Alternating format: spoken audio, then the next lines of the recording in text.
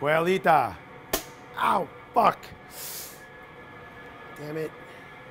Look at that shit. Back by popular demand.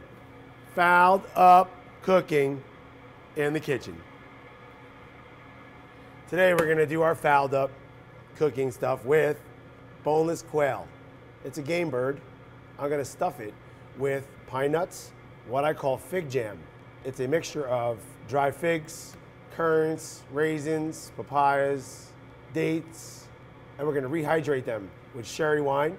We're gonna toss together with quinoa, roasted shallots, and then we're gonna finish it with a sherry wine sauce. If you go back to my videos, you can see how to make chicken stock and turn that into a sherry wine sauce.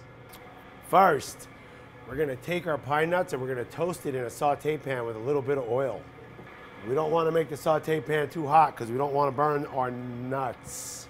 So we take our raw pine nuts, we give them a little bit of oil and give them a little bit of toast. Come on, baby. Come on!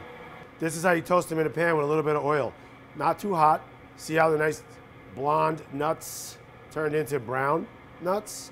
Now we're gonna fold in our shallots, a little bit of salt, because we wanna bleed the shallots. We wanna pull the moisture from the shallots to stop the cooking so that the pine nuts don't burn.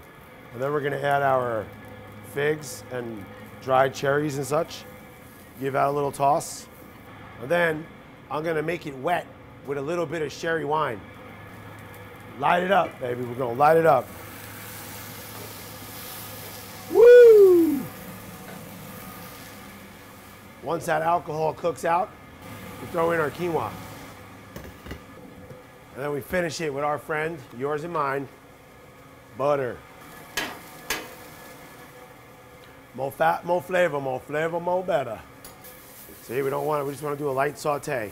See, our stuffing's done. Now we're gonna let it cool for about 5 minutes, 6 minutes, because we don't want to cook the inside of the bird before we cook the outside of the bird. So now we made our stuffing. It's cooled. I'm gonna stick my fingers in this little bird. You wouldn't dare. Just to open it up so I can put the stuffing in. What's the matter with you? We're gonna take our spoon and we're gonna stuff it. Get all the nice ingredients, the pine nuts, the dry fruit, everything. Get it in there. It looks like a Christmas turkey. Looks like a Thanksgiving turkey. But for one, now that we're nice and stuffed, I'm gonna season it with salt, pepper, of course. We're gonna put some oil in a hot pan, and we're gonna brown the bird on all sides. I'm gonna start with the back.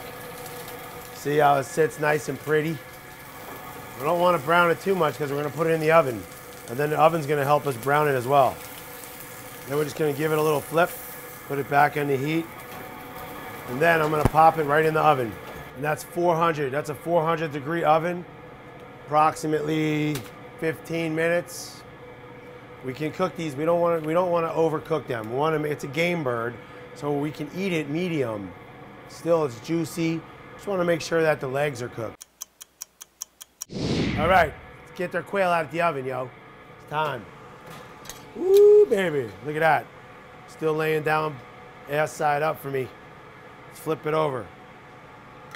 What I'm gonna do is, I'm gonna take out some of the stuff that fell out of the bird, and then I'm gonna return the pan to the stove.